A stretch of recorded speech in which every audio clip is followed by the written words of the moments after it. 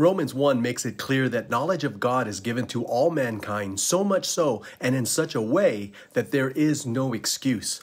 When people say that there is no God, the Bible does not call them ignorant, it calls them fools.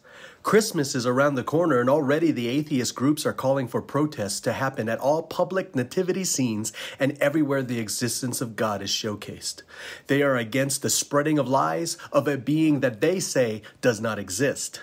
Then why do they not protest the Tell Santa Claus visiting from the North Pole what you want for Christmas displays at the mall, or the Easter Bunny displays, or protest the homes of children who lost their tooth and let them know the truth about the tooth fairy? And why, oh why, do you even protest things that do not exist?